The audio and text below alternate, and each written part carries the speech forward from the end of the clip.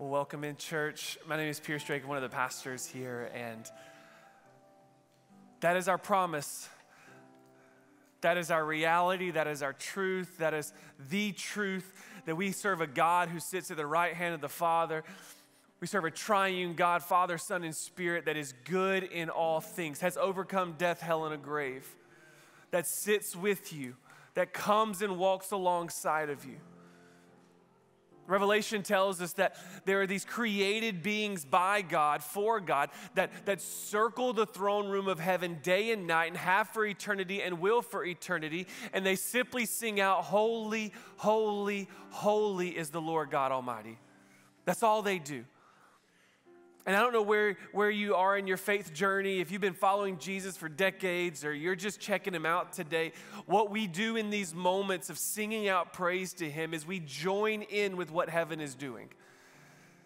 We join in, and as we'll pray in a minute, the Lord's Prayer, it's this asking of the Holy Spirit, asking of the Father through the finished work of the cross, will you make your kingdom come on earth as it is in heaven? We're asking God to invade this place this morning. And so I don't know what you're going through or what you've walked in here with. I know just by what today is, but also by the sounds that I hear, there are children in the room, and we are so thankful. I must admit, as a parent of a 3.5-year-old, I have to be honest, not today, but on most days, I do know what it is to try to get them some places. So some of you may have just come in and gone, we got here. We made it. You're handing out crayons, you're coloring, and you've heard the words of worship being sung over you. And so now as we enter into this prayer, this is my ask. Will you bring the thing that you've been carrying around in your life recently that's been heavy, that's been hard, and put it at his throne? Just boldly put it at his feet.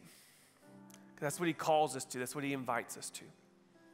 So as we go to God in prayer this morning, I just pray that we'll be able to do that for a few moments of silence. So let us pray. Let us acknowledge what is before us and what we carry. Let us lay it down at his feet.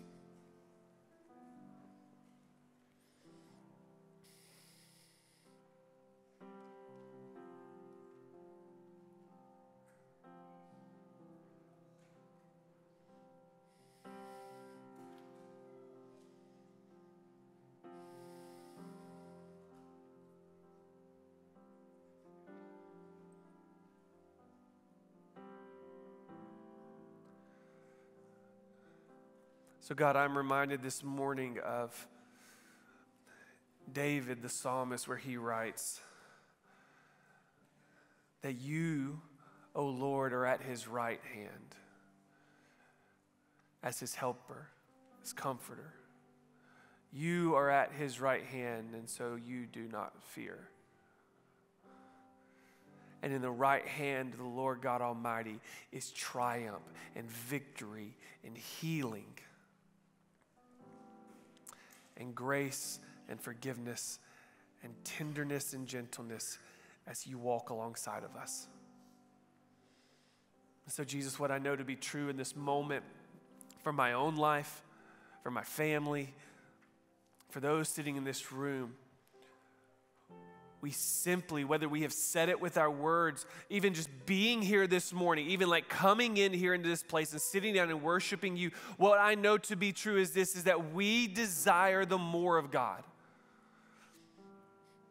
There's more for you, for us to experience of you. There's more of you to encounter. There's more of you to call us into your holiness, to walk into sanctification, to be justified by faith and faith alone from the grace of God. God, you are calling us, and we desire the more of you. And so we lay down the things in our life that we carry that are too heavy for us to carry in the first place. And we put it at your feet. And we worship you. We honor you. And we know that the things that we lay down today are not just simply the things that we get to lay down, but we lay them down in a community that will be faithful to walk alongside of us as the body of Christ. And so we thank you that we do not walk through these seasons alone. And not only do we not walk through seasons alone with the community and with you, but you also have given us the words to pray in moments that we cannot even find words ourselves. And so now we pray what you taught your disciples to pray, saying, Our Father, who art in heaven, hallowed be thy name. Thy kingdom come, thy will be done on earth as it is in heaven. And give us this day our daily bread, and forgive us our trespasses, as we forgive those who trespass against us. And lead us not into temptation, but deliver us from evil. For thine is the kingdom and the power and the glory forever. Amen. Well, friends, thank you for being a part of this church. Thank you for your tithes and your offerings that allow us to, as a community, step into all that God has called us to. As Pastor Susan said, I just want to invite you again, if you're like new here and you're like, well, what is this church all about? Well, we hope you have experienced the love of God and being welcome to this place. But come next Sunday night, May 7th at 6 p.m. in the sanctuary, as our senior pastor, Mark Sorensen, shares about where this church is going forward, the vision of it, get a picture of it, to celebrate it. And but we thank you for your tithes and offerings. There's 3 ways you can give. There's a text to give option. There is online from the bulletin, and there are boxes on your way out. Thank you as we step into everything God's called us to together. Well, it is my honor this morning, my friends, my deep honor this morning to welcome to the stage Parker and Rica McRoy. And just beautiful. Can we welcome them to the stage?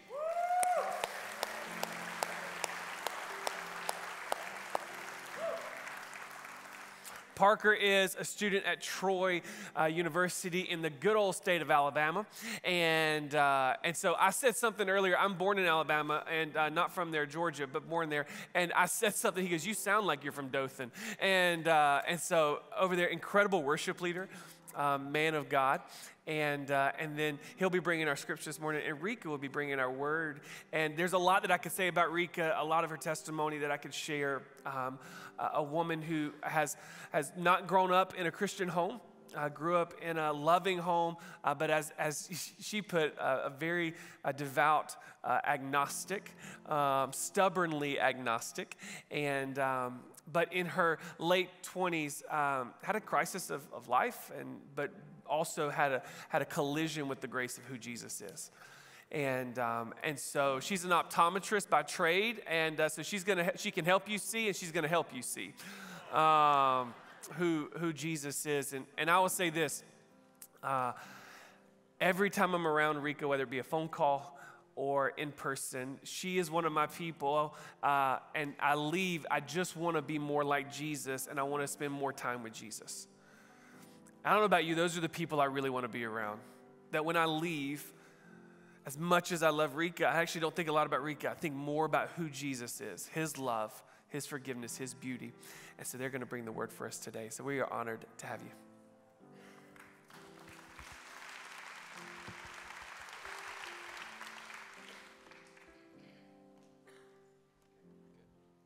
Susan told us we could do that, so we're moving it. All right. We're going to be in John 4 today. I'll give y'all a second if y'all want to flip there or just prepare y'all's hearts for, meeting God through his word today.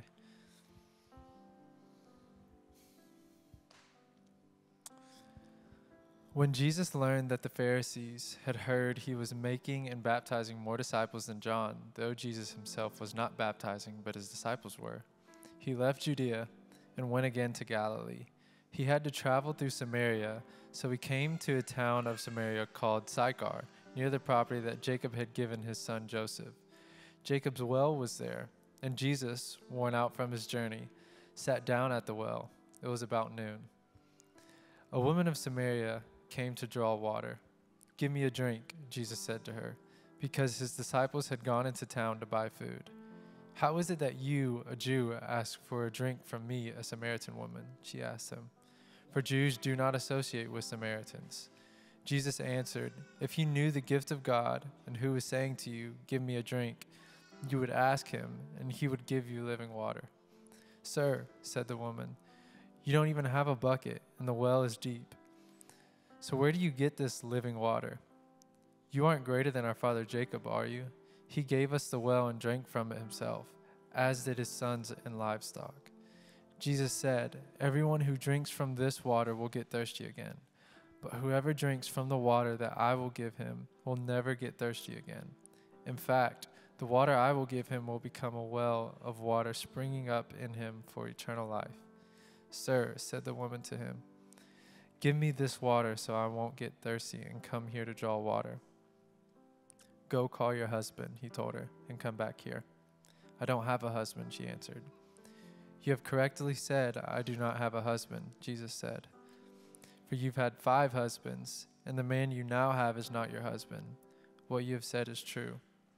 "Sir," the woman replied, "I see that you are a prophet. Our ancestors worshipped on this mountain, but you say that the place to worship is in Jerusalem." Jesus told her, "Believe me, woman, an hour is coming when you will worship the Father neither on this mountain nor in Jerusalem. You Samaritans worship what you do not know. We worship what we do know, because salvation is from the Jews. But an hour is coming, and is now here, when the true worshipers will worship the Father in spirit and in truth. Yes, the Father wants such people to worship him. God is spirit, and those who worship him must worship in spirit and in truth." The woman said to him, "I know the Messiah is coming, who is called Christ. When he comes, he will explain everything to us." Jesus told her, "I, the one speaking to you, am he." Out of verse 39. Now many Samaritans from that town believed in him because of what the woman said when she testified, "He told me everything I ever did." So when the Samaritans came to him, they asked him to stay with them, and he stayed there for 2 days. Many more believed because of what he said, and they told the woman, "We no longer believe because of what you said, since we have heard for ourselves and know that this is really the Savior of the world." This is the word of God for the people of God. Thanks be to God. Thank you, Parker. Hey, y'all. I came from Huntsville, and y'all have a Huntsville. It's awesome. I feel like we're so much alike. We have rockets, and you have rockets. It's so good. It's so good. It's so good to be with old friends. I've got some old friends that are here in the house today, but they were once new friends. And so I'm so grateful to be with you, new friends, in fellowship together. We're going to jump right in. The invitation today is to come to the river. Are you ready? Okay. So it is a custom of mine to begin with a prayer, and I'm going to put the words up, so you're invited to join me if you would like. And I keep my eyes open during this particular prayer because God is on the move, and I want to see what he is up to. And I extend my hand out just as a physical posturing to be able to say, "Lord, I'm dead in the water if you don't show up," and so I can do nothing without him. And then when you extend your hands out to me, a reminder that we were in this together, that we were meant to be a community of God together. So if you'd like to stretch out your hands and read over it, and if you'd like, pray it with me. Jesus, I want to know you, and I want to make you known. So with all that I am, and all that I have, and all that I say, and all that I do, will you, King Jesus, have your way in me today? Because it is in your beautiful and mighty and very much alive name that I choose to hang every ounce of my hope. Amen. Amen. So I'm so grateful to be able to join in this series about radical kingdom breakthrough. Thank you, Pastor Susan, for getting us started as we recaptured a vision of the reality that the kingdom of God is here and now. And we are called to be co-laborers, participants in the inbreaking of that kingdom. And I hope that you took her up on that call to action of writing down, where do you want the kingdom of God to break through? And then last week, Brooke, come on now. She brought fire down from heaven as she her message about the radical messengers fell, and all you could see was the beauty of Jesus. It's so good. It's so good. So today I'm going to give you our bottom line just straight off the bat, and then we're going to spend some time unpacking it. But I hope that when we walk away, we are consumed with, enraptured with, in love with, mind blown with the beauty and the reality of who Christ is. So here's the bottom line. Radical faith is rooted in belovedness that results in boldness.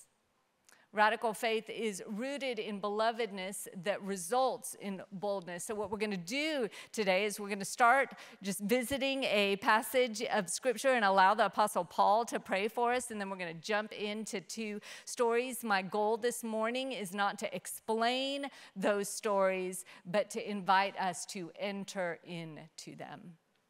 So Ephesians 3, perhaps a familiar verse to you in this passage. Paul is on his knees, y'all.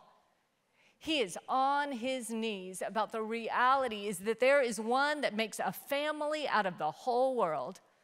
My little village that I was born in, Keonchur, all the way to here in the Woodlands over to Huntsville, one family of God under the banner of God. He's on his knees and he starts praying. He starts praying that they and we would be strengthened in our hearts, in our inner being by power through the Holy Spirit. He's praying that Christ, not his last name, the Messiah, the anointed one, that Christ would dwell in our hearts by faith, that you and I would be rooted and established in love, and that together, it's a y'all passage, we would jump into the river, that we would begin exploring the depths and the heights and the widths and the breadth of the love of Christ Jesus, and that this love, to know this love, it's going to exceed any other kind of knowledge that we would have. And then we would be filled with the fullness of God. JD, you tell me that. I'm filled with the fullness of God. It's wild. And when that happens, the love of God, the holy love of God fully is consuming. We get let in on a secret that the Apostle Paul knew, that circumstances don't matter, that we could be in a prison or we could be in a palace. We could have money in the bank or 2 nickels to rub together. We could have literal chains around our feet, or we could be free, and it wouldn't matter because we have Christ, and that's enough. He is our portion. He's our fullness. And when we come to that place of surrender, you better watch out because the Holy Spirit is let loose to move, to now be able to do what is exceedingly, abundantly, mind-blowingly more than we could ever ask or imagine, according to his power at work in who? Us. Y'all. And it's for the good of the world and the glory of Jesus forever and ever and ever through the church. We're going to the river. We're going to the river. Y'all have been there for several weeks with Dan Welt. I journeyed with you from Huntsville into the wild. So we're going to go back to the river this morning. But this time, I want you to take your shoes off and get in with me. So would you, for a moment, close your eyes? Can you feel it? How cold is the water? How far out do you have to go to meet him? Is the river deep where he is standing? Is it ankle deep or to our knees or to our waist? Can you feel the riverbed under your feet?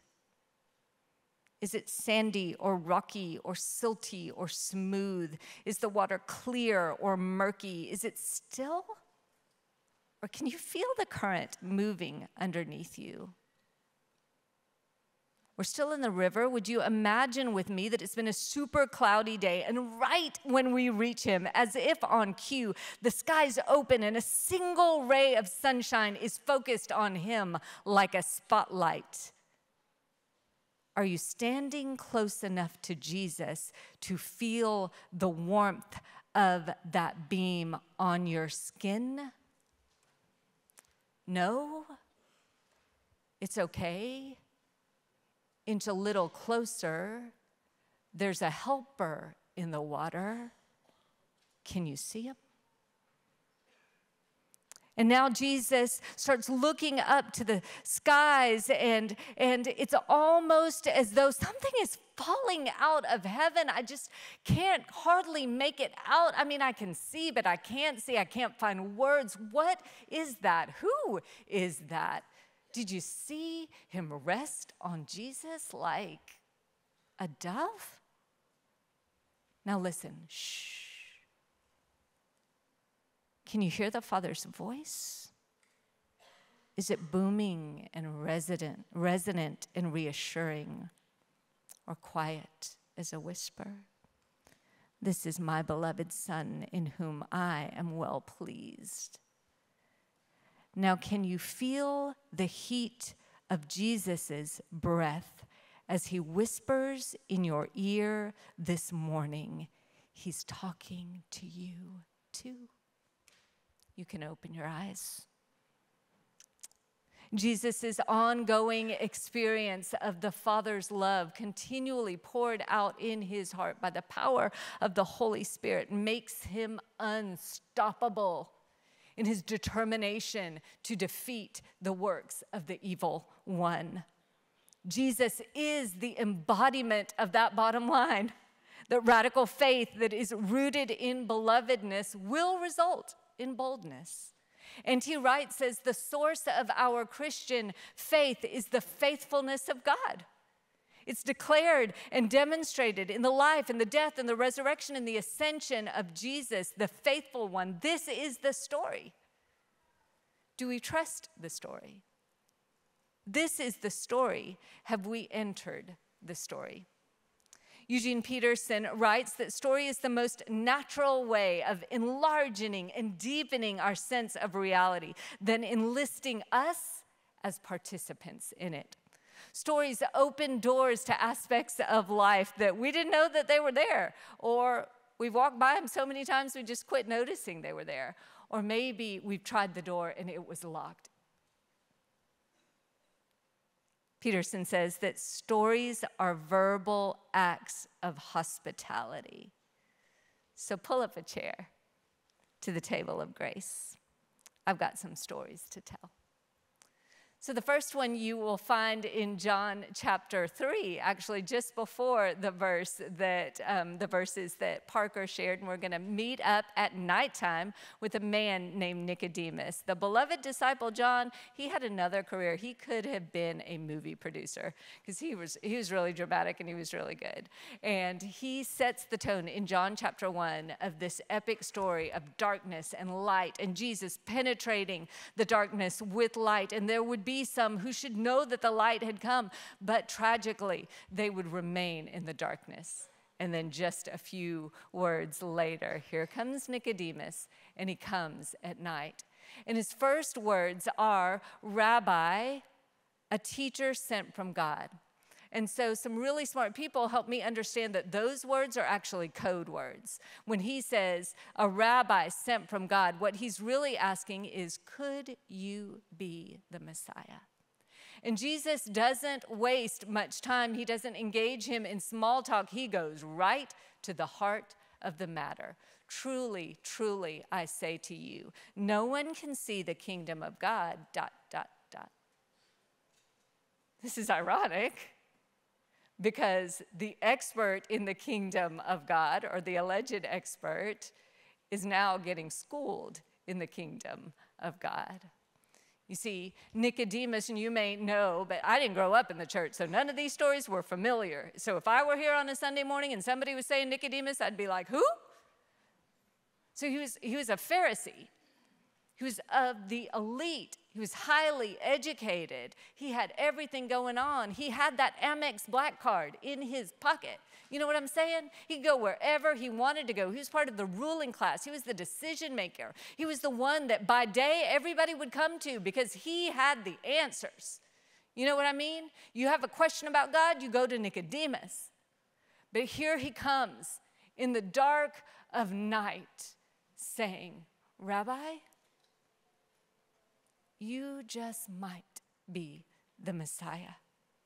So why is it that an expert in the kingdom of God would come to Jesus in the dark of night to ask a question?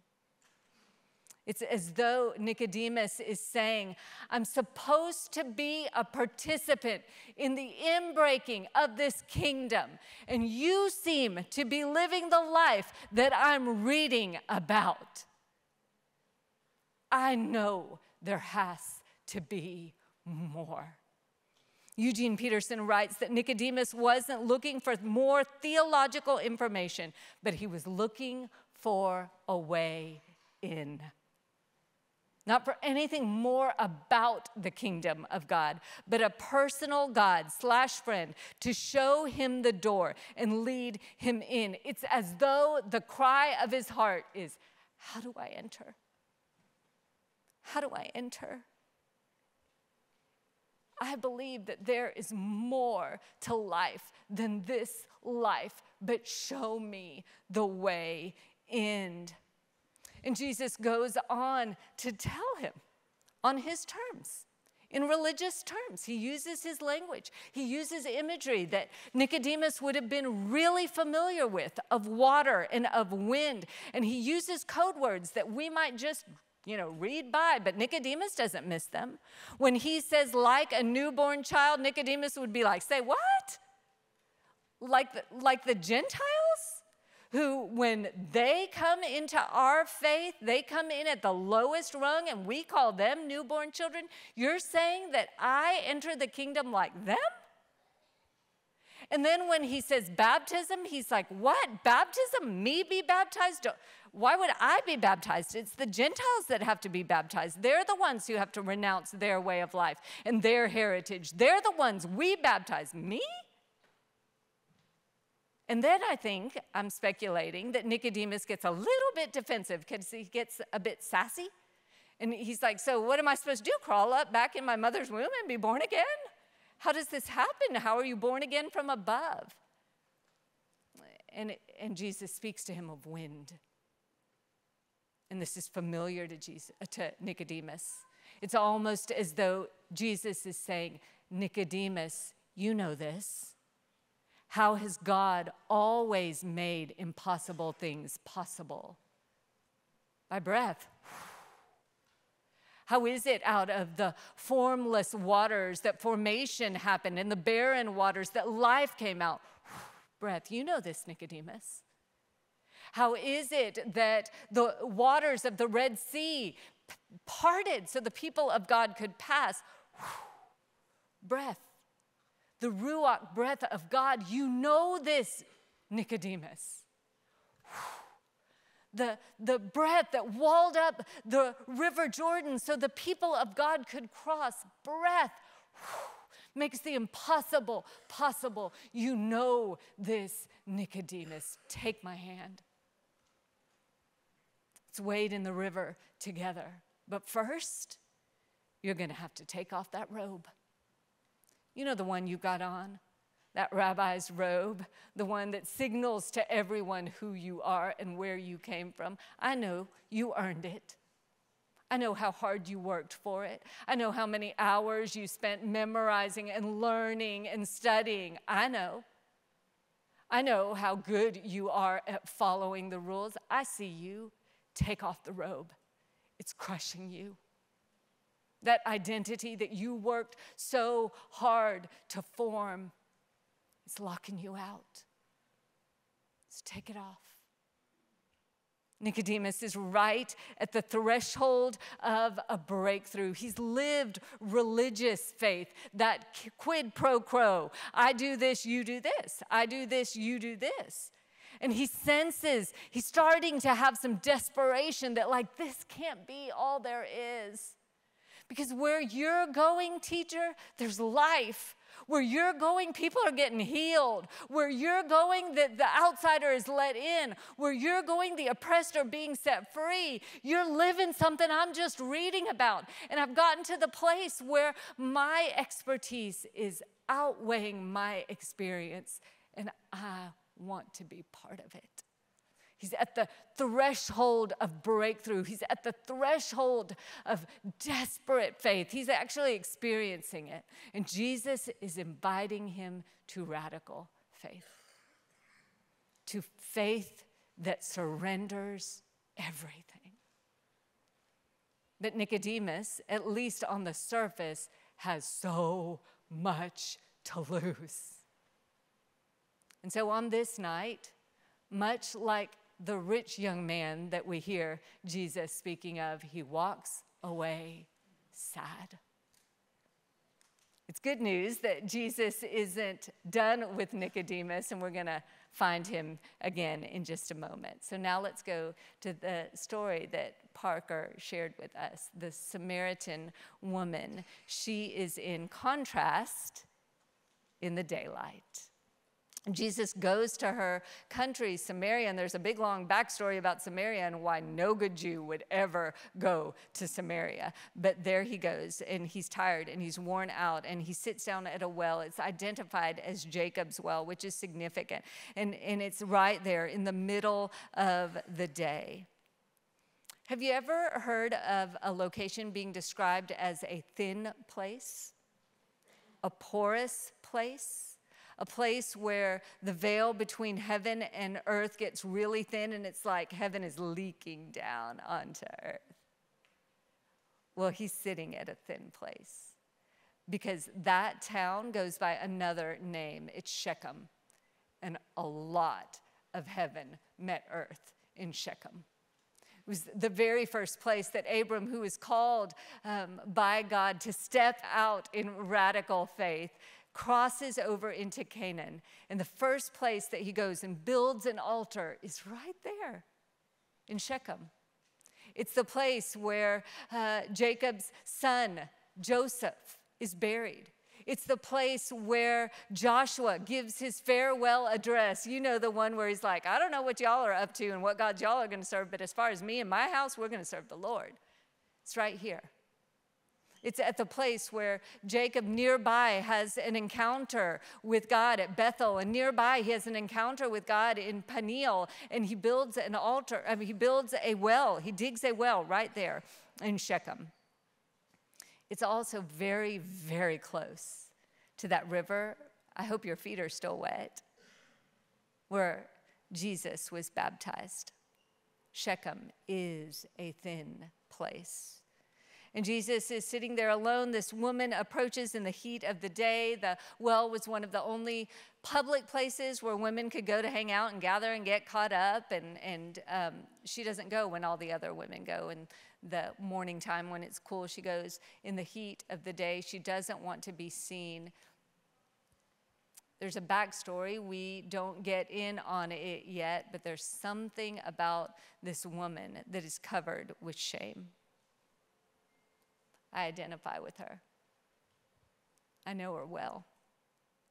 Jesus opens the conversation by asking her for a drink. Scandalous for so many reasons. Scandalous because he's a Jew and she's a Samaritan. Scandalous because he's a male and she's a female. Scandalous because reasons that nobody else could possibly know. Scandalous because Samaritans were considered heretics. Scandalous because to ask her for a drink would mean literally, would you pass me my cup and let me drink from that cup? It would be an act as intimate as a kiss to drink from someone else's cup. He's actually saying, like, would you let me share in your life with you? And he would be ceremonially unclean for days. Scandalous. Jesus goes on and says, if you knew the gift of God and who is saying to you, give me a drink, you would have asked him and he would have given you living water. That phrase, living water, doesn't really mean anything to her. She just wants some water that will last so she doesn't have to come back to this well again. And Jesus goes straight to the source of her deepest need. Go get your husband. I have no husband.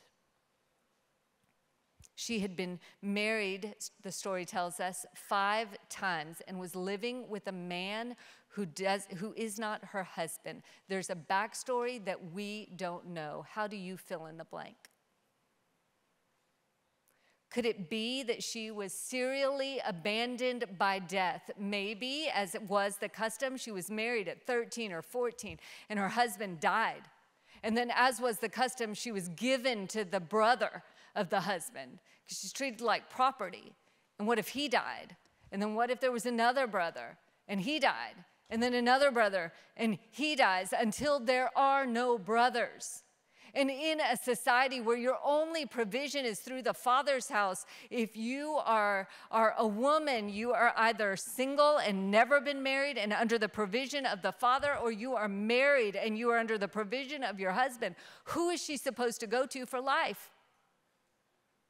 So she's living with a guy who won't even marry her. Or maybe it was that she was divorced. But I can promise you that in her day, in her time, a woman had no power to issue a certificate of divorce. So if she was divorced, she had been rejected and left once, twice, 3 times, 4 times, 5 times. Jesus knows her deepest needs. Can you imagine the wounds that she carried to the well that day? The wounds in her mind, the wounds in her body. Can you imagine how she saw herself?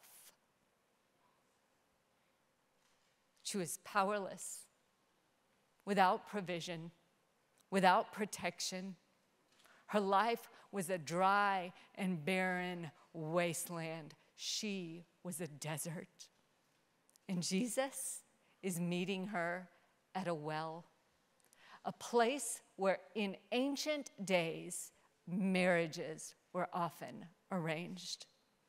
She has no idea that her heavenly bridegroom has come for her to propose to her full inclusion in the kingdom of God for you. She has no idea. I wonder if she can begin to see that God is doing a new thing in her. I wonder if she can begin to see that there is a stream in her wilderness. He knows her. He knows where she's been. He knows what she's done. But yet, he asked me for a drink. Her vision is beginning to clear. She moves from Jew to Sir to prophet. You need to know that this woman was not welcome in worship anywhere. Her temple, the one of her people at Mount Gerizim, had been destroyed hundreds of years earlier. Jerusalem? She was on the blacklist in so many different ways. She's not even making it to the outer courts. Where is she supposed to go to worship? The thin place is supposed to be at the tabernacle of God. Guess what? The thin place comes to her. The thin place comes to her. And that veil between heaven and earth starts getting really thin as heaven in liquid life starts leaking down all over her. Jesus is that God/friend that is inviting her in. There's an hour coming when true worshipers will worship the Father in the Spirit and truth. Yes, the Father wants such people to worship him. God is Spirit. There's an hour coming, and it is now here. Are you in the story with me? Do you see Jesus talking to you? It's here, now. I want such people worshiping in spirit and truth. And the woman says to him, I know that the Messiah is coming, the anointed one is coming. And when he comes, he's going to explain everything to us. And Jesus blows my mind. He tells her, I, the one speaking to you, am he. Jesus' first public declaration of the fact that he is the Messiah is to this woman. When he comes, he will explain everything to us. I am he. And this very messy messenger who still has a lot of questions, but she has had an undeniable experience with the person of Jesus. She's got nothing to lose. She's filled with the fullness. She had been stripped by life down to the bare, but Jesus had come and clothed her with his righteousness. The Spirit of God made her impervious to fear because this Spirit that God gives us isn't timid. It's not timid. It's full of love and power and courage and a strong mind. And she goes running back into that very town, not to just tell the women, to tell everybody, come and see the one who's told me everything about me. Could this be the Messiah? They left the town and they then made their way to him. Do you see the faithful one who is Jesus? Do you see him? Do you see how accessible the good news, who is Jesus, is? Man or woman, night or day, religious background or don't know a thing about God. You've been a rule follower all your life. You haven't followed one rule. You come from the right side of the tracks. You come from the wrong side of the tracks. You come from the preferred ethnicity. You come from the despised ethnicity. Do you see how inclusive and accessible the message of Jesus is? It's good news. He's faithful. That water of life that poured out over that woman keeps moving. And you and I have been touched by that river. It moved towards me in the person of Ruth and Marshall Laminack, who did not see our family as a mission project, somebody to share the message of the gospel with. And when my parents said thanks but no thanks, we're happy being Hindu, they withdrew their hands of friendship. No, because we were the object of God's love. They never stopped pursuing us. There's a river. And I think I've been sent to you today to say there's a river. Come to it. There is a river. Become it. Worship team, you're welcome to come back up. See, this woman, she only had part of the Bible, the first 5 books, and even that had some tweaks and variations to it. She didn't have Joshua, Judges, Ruth. She didn't have the Psalms or the Proverbs. She didn't have the prophets. But we do. And Ezekiel, in chapter 47, he sees a river. And it's flowing east. That's the direction that denotes the way that Adam and Eve were walking as they walked out of the garden place where living waters were abundant, and they walked into the dry and barren wasteland. And that river is flowing in that direction. And Ezekiel sees that this river is full of fish of every kind of like people from every tribe and tongue and nation. And he sees fruit trees at the banks of the river, kind of like food that feeds and heals and cures disease. And he sees this river that's emptying itself into the Dead Sea, and that which was barren and there was no life starts teeming with life, like what happens when Jesus shows up at a well. And Jesus makes this promise to us. We see it go public in John 7. See, there was this festival called Sukkot, and in the festival, people would have these little tabernacles or tents that they would camp out in, and then they would meet by the temple. And there was a temple ritual that would happen every day for 7 days, where the priest would take a cistern and walk down the steps and go to a watering hole and get some water, and then take it back to the steps and then pour it out from the altar, and it would trickle down the steps just like a little stream. And then would do it again and do it again, do it again. And then on the 7th day, the priest would go 7 times back to the watering hole. And at the 7th time, he would pour it out. And now that stream is more like a river. And the people of God are looking with expectancy to the day that Ezekiel will make that Ezekiel prophecy, that day will come true there. They're waiting in anticipation. They're hanging at the edge of their seat. The priest cries out, "Hosanna, save us." And right on cue, Jesus walks up those temple steps at that very moment, and he says, "If anyone is thirsty, you can come to me and drink. Because whoever believes in me will have rivers of life flowing in you and through you."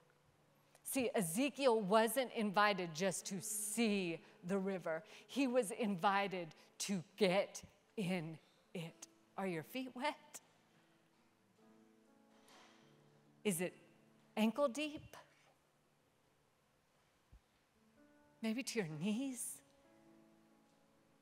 maybe up to the waist. Maybe you feel your feet just kind of leaving the riverbed as you begin to swim. Did you know there was a helper in the water? The word Jesus used most often was paraclete. I understand that Pastor Mark just got back from Greece. And in Greece, if you get stuck off one of the Greek isles, a boat will come to help you. And even now, did you see the name on it? I can't read Greek, but if I could, it would say paraclete. A little boat to come bring you back to shore. So I don't know where you are in your journey of faith this morning. I don't know if you're at that place of religious faith, quid pro quo. I'm going to be a really good person so that maybe, just maybe, the pain of life can't touch me. Or maybe you've seen how that just really doesn't work.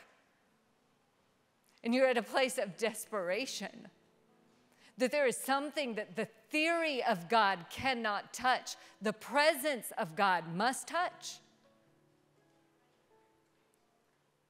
Maybe there's a child that you have that's in the bondages of addiction, and you need the river of life to come.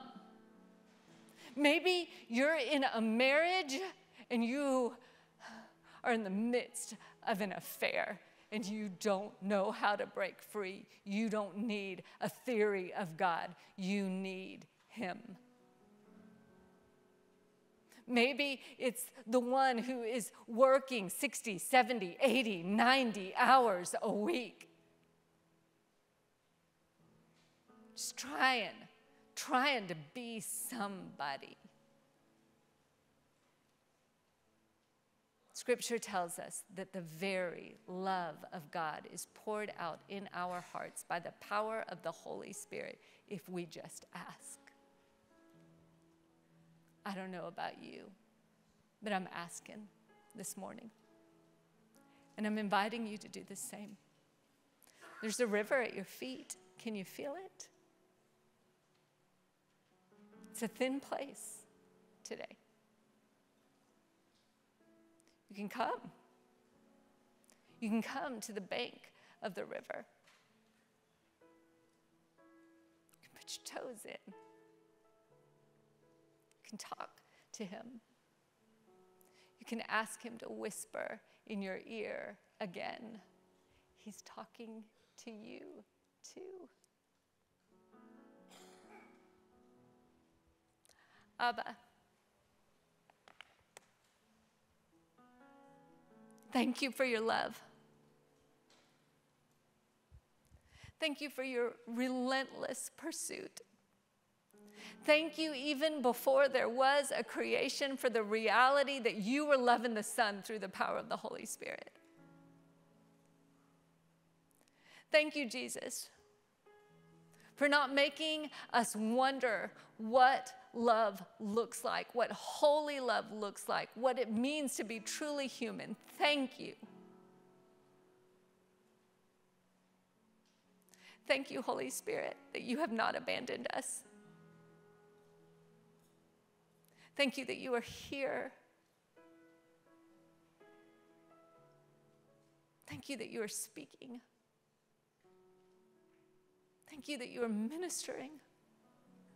Thank you that you make the impossible possible. We come. We come. I come.